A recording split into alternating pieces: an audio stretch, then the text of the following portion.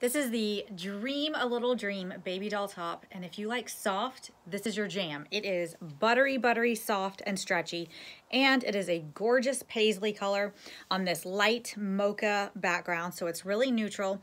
And then it has a coral detail, coral stitch detail that you can see here as well. And this is like a little raw edge. You have the baby doll seam across the top. It is nice and stretchy. It is a baby doll fit, so it's high. It comes right under the bust and then around a little bit lower in the back, and you have the little pleating along the seam. Like I said, it is very soft and stretchy. It is very, very flowy as well. I am wearing a medium. I'm wearing my true size, so it will fit like this. If you go true to size, I feel like true to size is perfect on this. If you wanted it more snug, you could size down one, but I think true to size is really, really great on this one. It is an absolutely gorgeous top, and it feels amazing.